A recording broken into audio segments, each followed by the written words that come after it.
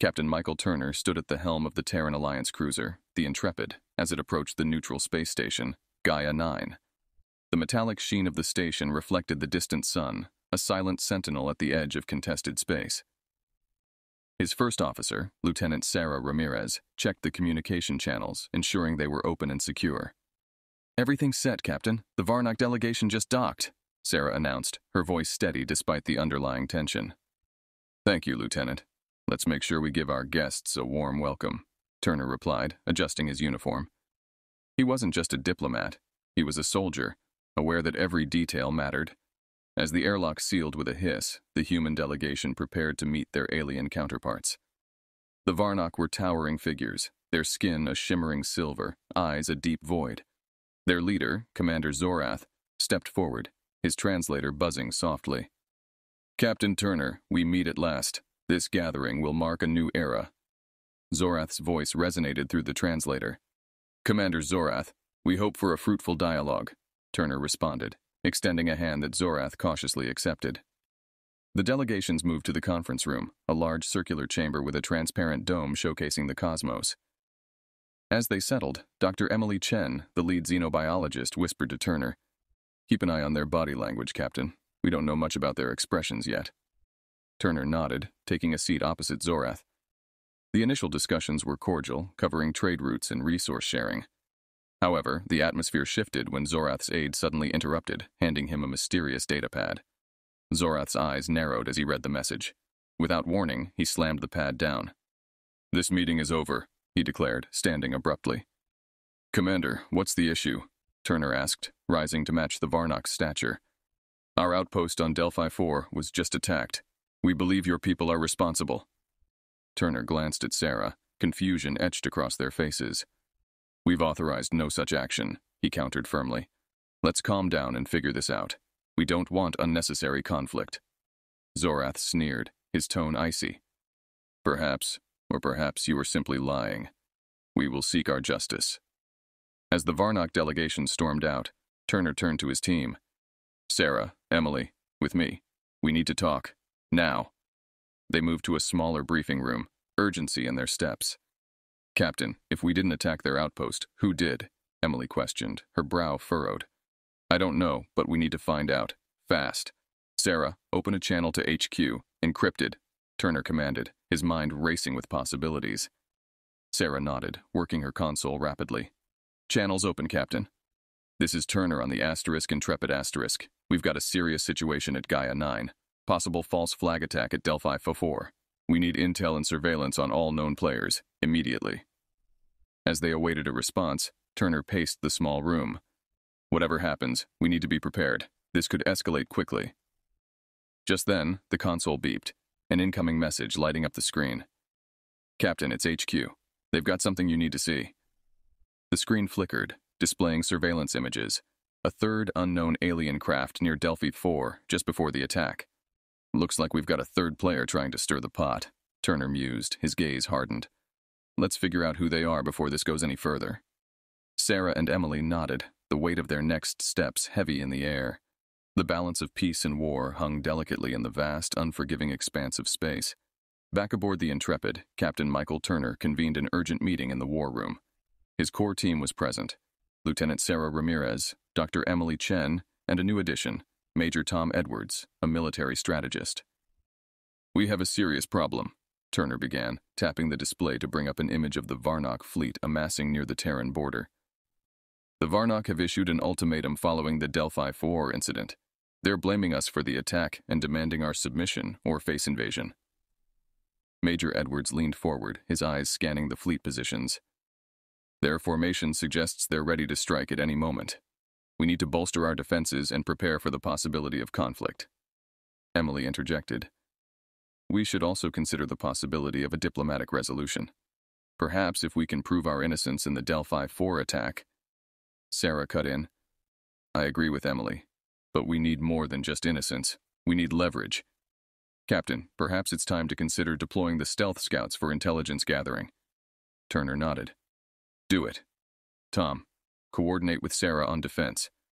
Emily, I need you to work with our allies. See if anyone else has had similar incidents with the Varnock." The team sprang into action. each member clear on their new responsibilities. Turner stayed back to review the latest communications from Earth's command.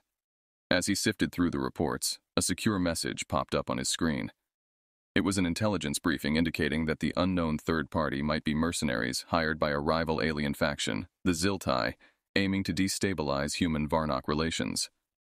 Armed with this new information, Turner called another meeting. Looks like we're not just dealing with the Varnock. There's another player, the Ziltai, possibly manipulating the situation. We need to expose them without escalating the conflict. Emily suggested, what if we could bring this evidence to a neutral party? The Intergalactic Council could mediate if we prove both our innocence and the Ziltai's involvement. Excellent idea, Turner replied. But we'll need concrete proof.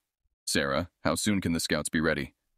Within the hour, Captain, Sarah responded, her tone resolute. Then let's not waste time.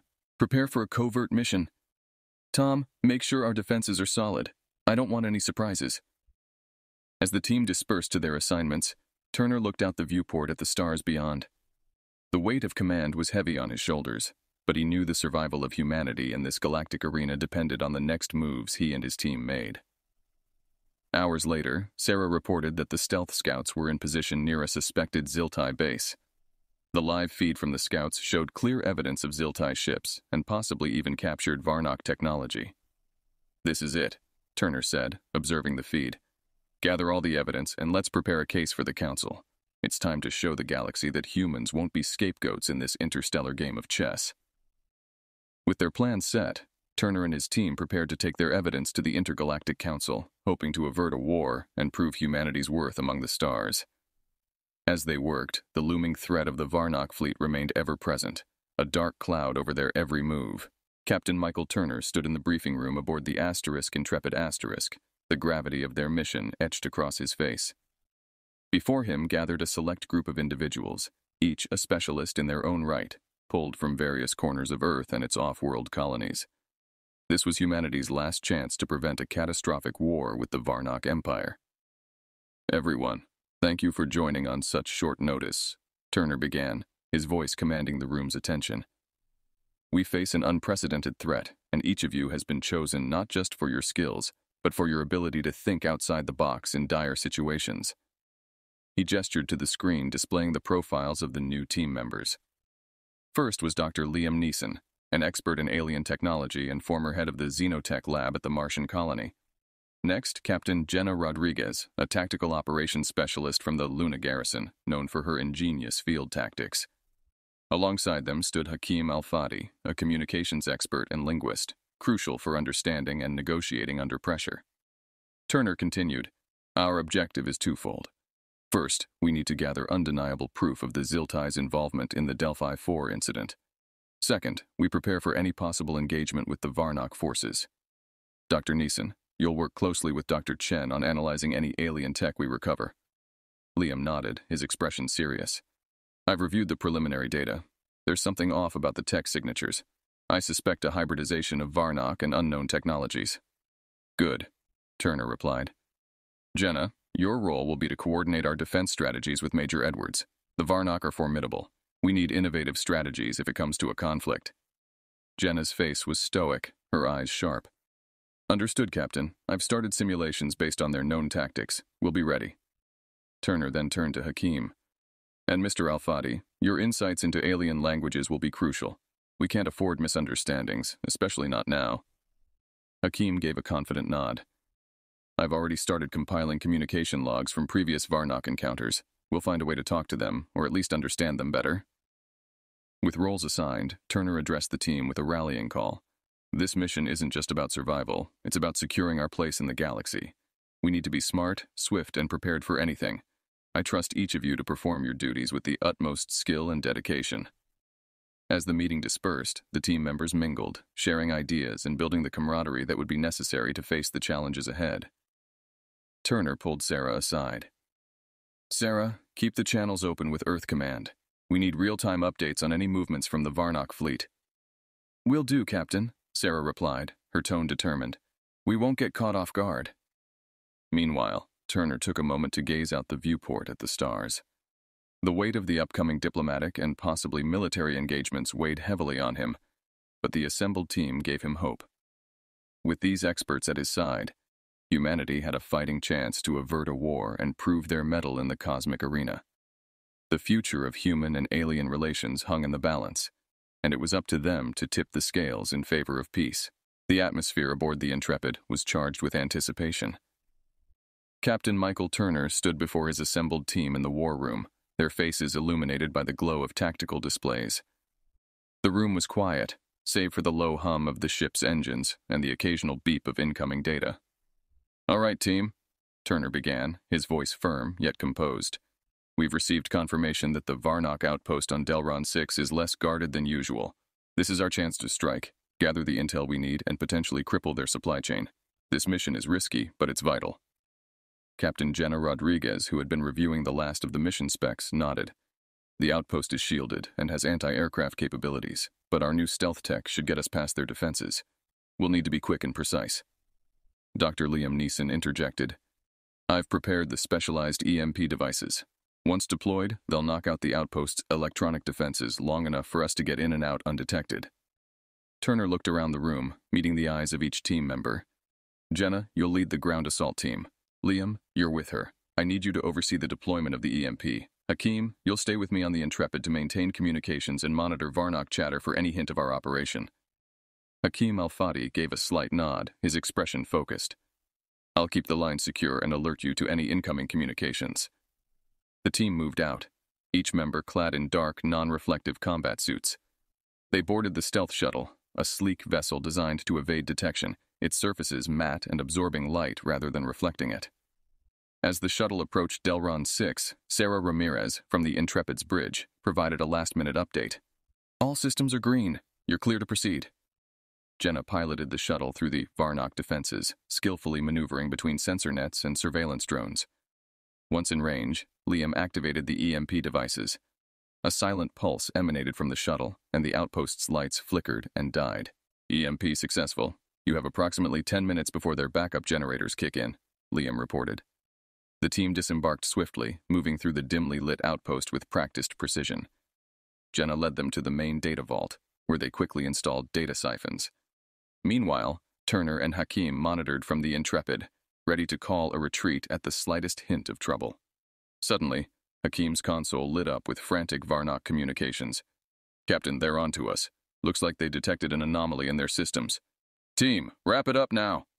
Turner's voice crackled through their earpieces. Just as the last of the data transferred, alarms blared throughout the Varnock outpost. Jenna rallied her team. "Move out, double time." The team sprinted back to the shuttle, dodging returning guards and incoming defensive fire. With seconds to spare, they launched off the surface, the outpost erupting in chaos behind them. Back on the Intrepid, Turner welcomed them aboard. "Good work, everyone. We got what we came for." He glanced at the data streaming in. "This could change everything." Jenna, catching her breath, looked at Turner. "We took a big risk, Captain. Let's hope it pays off." Turner nodded, his eyes already scanning the data. "It's a calculated risk, Jenna, and it's just the beginning. We're going to use this intel to turn the tide against the Varnock. This is how we fight back." The success of their mission was a significant boost to the team's morale, but they were all aware that the real battle was just beginning. They had struck the first blow against a seemingly invincible foe, and now they had to prepare for the inevitable retaliation. Back on the Intrepid, the atmosphere was electric with the success of the recent covert operation. Data streamed in from the stolen Varnock intel, and Dr. Liam Neeson, along with Dr. Emily Chen, was deep in analysis. Captain Michael Turner watched over their shoulders as the alien code decrypted on the screen.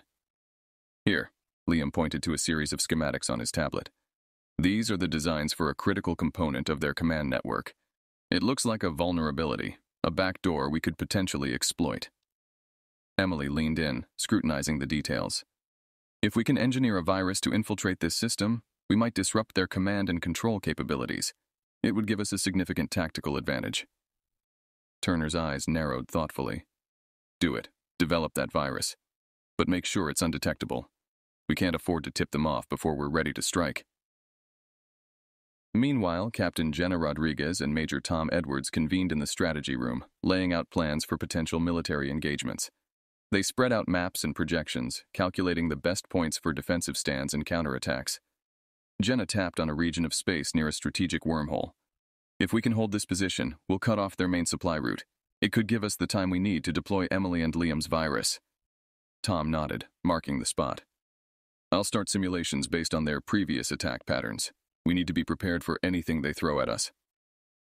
As preparations continued, Turner convened a meeting with Hakim Al-Fadi, focusing on the diplomatic angle. Hakim, I need you to work on our communication lines. If this escalates, we'll need to talk them down quickly. Prepare messages that leverage our new knowledge, something that lets them know we're not in the dark anymore. Hakim adjusted his glasses, tapping notes into his device. I'll prepare several templates. We'll need to be direct but not aggressive. It's a delicate balance to maintain. Back in the lab, Emily and Liam worked tirelessly, programming the virus. The task was intricate, requiring them to mimic Varnock coding patterns perfectly to avoid detection. After hours of focused labor, they conducted a final review.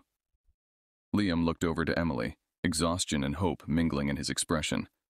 I think we've got it. Should we do a trial run? Emily nodded. Let's test it on the captured Varnock hardware from our last raid. It's the closest we can get to real conditions without actual deployment. The trial was successful, the virus infiltrating the hardware and quietly spreading through the simulated network. It was ready. Turner assembled his team to discuss deployment. We have our weapon, he announced, looking around at the determined faces. Now we plan our strike. Jenna, Tom, get your squads ready. Emily, Liam, ensure the virus is uploaded to our drones. Hakim, prepare the diplomatic channels. We hit them with everything we have. The team dispersed, each member with a role to play in the upcoming showdown. Turner stayed behind, looking at the star map glittering on the screen. His thoughts were a mix of strategy and concern. Success was within reach, but so was catastrophic failure. The weight of command lay heavy on him, but he was not alone. His team, a blend of Earth's finest minds and bravest souls, was with him. As the Intrepid moved into position, the silent expanse of space around them seemed to hold its breath. The future of humanity among the stars hinged on the success of their next actions, and they were ready to face whatever came their way. The tension aboard the Intrepid was palpable as Captain Michael Turner oversaw the final preparations for the imminent confrontation with the Varnock fleet.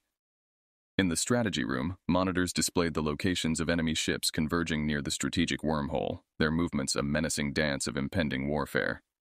Status report, Turner demanded, his voice cutting through the low buzz of conversations.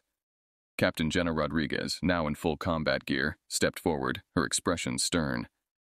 All units are in position, Captain. Stealth drones are loaded with the virus and ready to deploy at your command. Dr. Emily Chen chimed in from her station, where she was double-checking the virus's integrity. The virus is stable and should integrate seamlessly into their network. We expect to see immediate effects on their command communications and weapon systems. Major Tom Edwards, overseeing the defensive preparations, added, Our forces are ready to hold the line at the wormhole. If the virus works, we'll push forward while their systems are down. Turner nodded, processing each piece of information.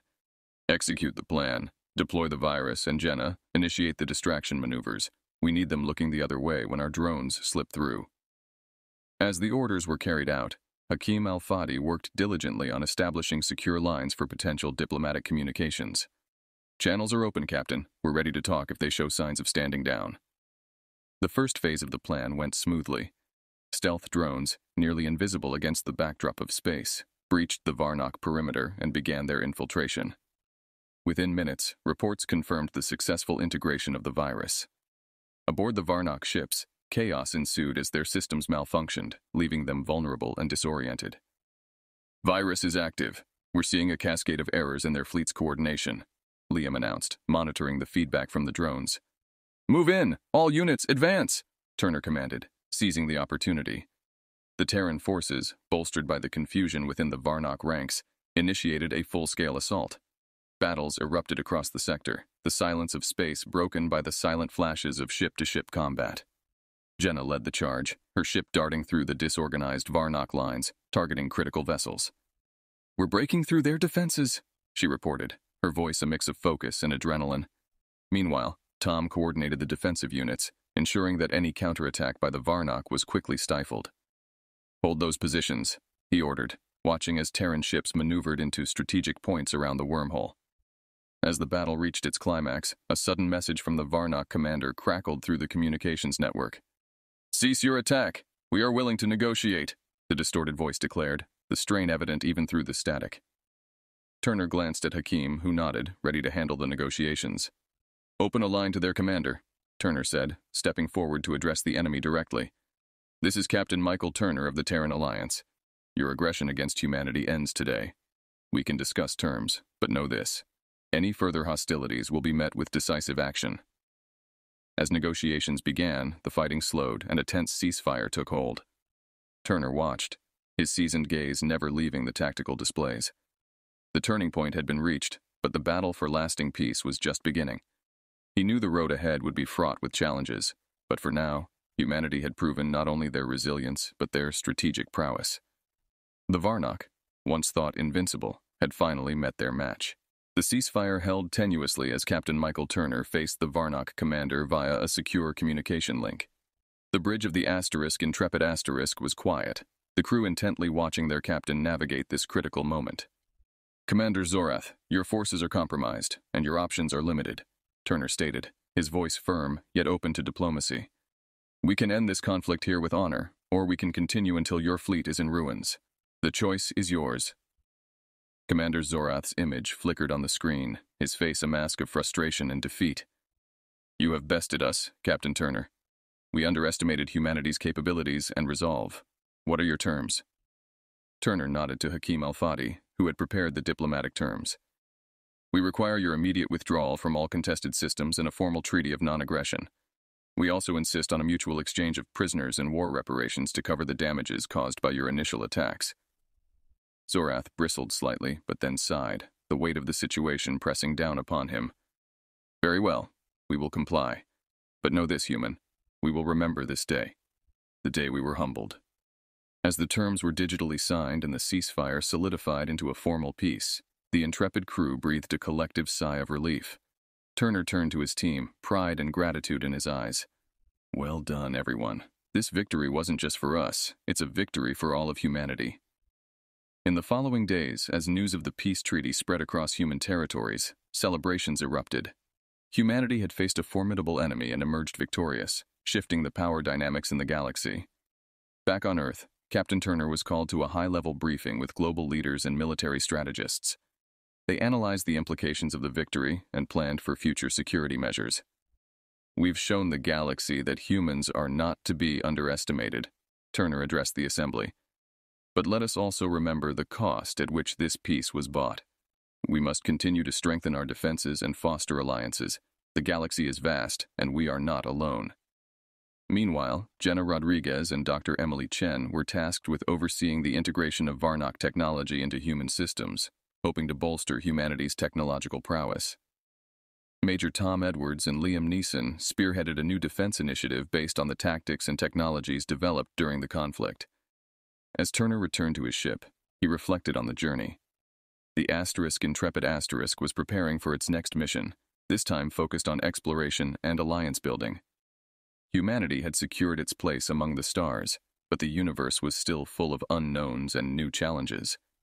In his quarters, Turner gazed out at the stars, a thoughtful expression on his face.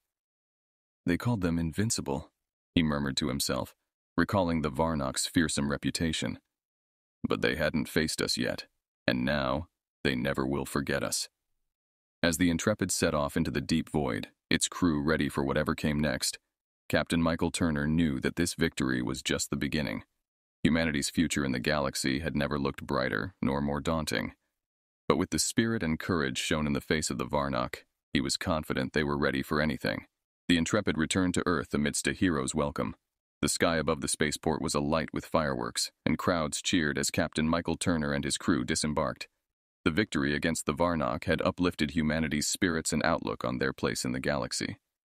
Turner, along with his team, Lieutenant Sarah Ramirez, Dr. Emily Chen, Major Tom Edwards, and the rest, was greeted by top government officials and military brass.